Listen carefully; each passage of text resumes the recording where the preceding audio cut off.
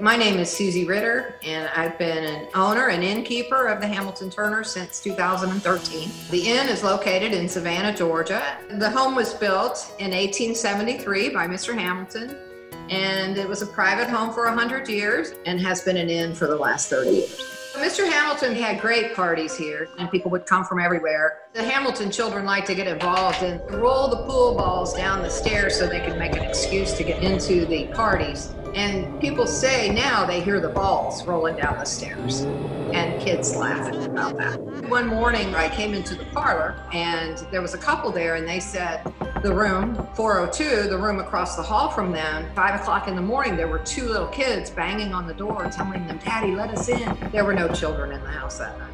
People come here from all over the country, all over the world, really looking for some spirits.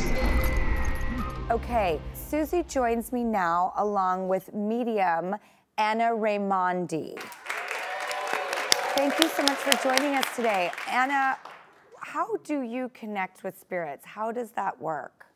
They come to me in every way. I feel them, I see them, I hear them. However they want to come to me, they come to me. I don't need to be in the house to pick up on energy in the house.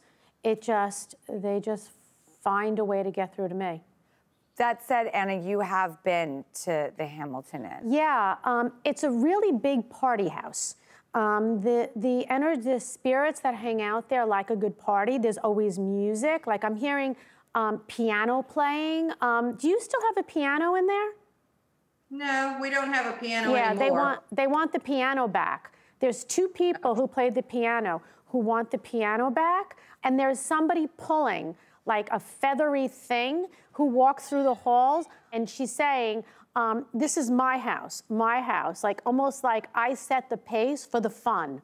Do you know who that is? I might take a guess that it was Nancy Hillis or Mandy, who was in Midnight in the Garden of Good and Evil. Well, she's fun.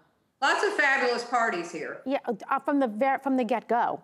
Okay. Right. There's also, you know, you talk about the kids walking around. There's very young soldiers walking around, like they feel like they're teenagers, and nurses.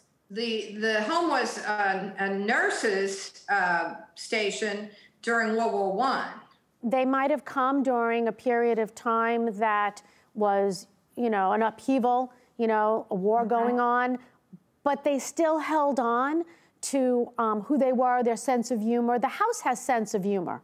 Susie, does that make you feel even more safe than you already did? But like, yeah, I've always felt a good vibe coming from the house. So it's good to hear that Anna thinks that, you know, that they're happy here. Well, I got to tell you, I probably was there at that house at some point too, because I too like to party.